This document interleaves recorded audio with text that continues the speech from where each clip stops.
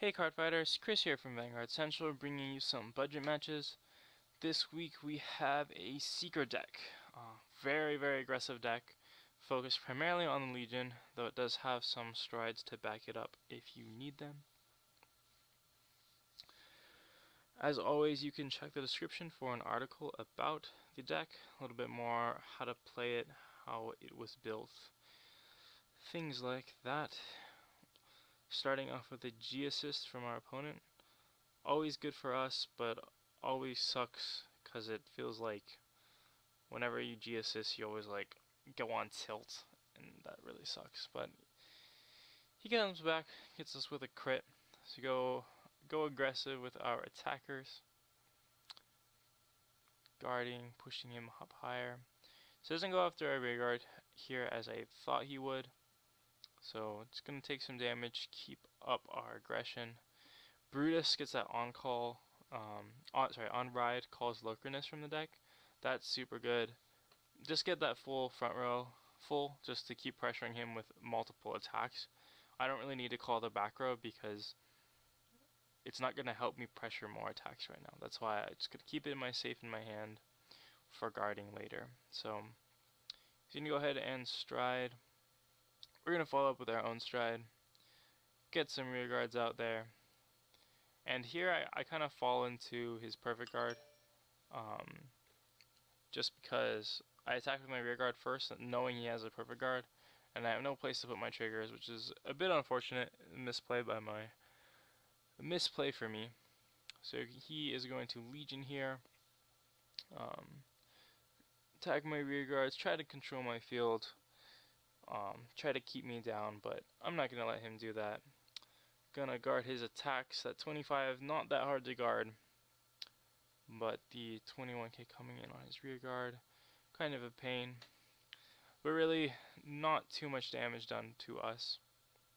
So now he's at 4, we gotta go for some Legion plays probably with Brutus, giving the front row a ton of attack power, combined with Locriness. All the Locriness we have in our hand is going to make all the Locriness go up to 15k. With the boosters will be like around 22. So a lot of pressure coming out from our rear guards. So guards isn't able to guard that 37 Vanguard with Buzzard boosting, very good. But we don't get the crit, unfortunately. So that is too bad. But it does push him up to 5, and we have 2 really strong columns coming. But he does have the shield, so we were not going to be able to kill him this turn. But we got that heal off, pushed him up to 5, so we're in a very good spot to kill him next turn. Locriness comboing very well with Brutus, as expected. He's going to go for that Madu play. I'm not really sure why he went for this play, but I'm still obviously thinking how to get around it. I don't have much shield, so I'm probably going to guard his rear guards. Take the Vanguard attack, hope he does not double crit me. So that's going to go down. I think he did it to try to pressure me and probably go for that crit play, but it probably would have been better for him if he just focused on field control, as Kagero loves to do. Game's going to slow down a bit. The guy's mouse broke, which kind of sucks. Can't really play CFA without your mouse. So let's talk a bit more about the deck. It's very aggressive. A lot of the grade 1s are attacking units able to hit grade 2s by themselves, so like 9k attackers, 10k attackers, that sort of thing. And all the grade 2s like give power of some sort, whether they hit or things like that. Okay, looks like he's got his mouse back, so no triggers for him, very unfortunate.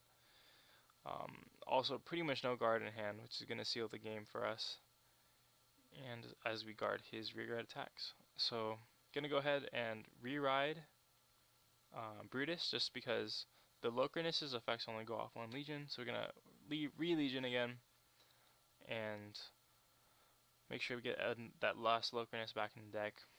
I'm gonna go ahead and attack, and that's gonna be the game.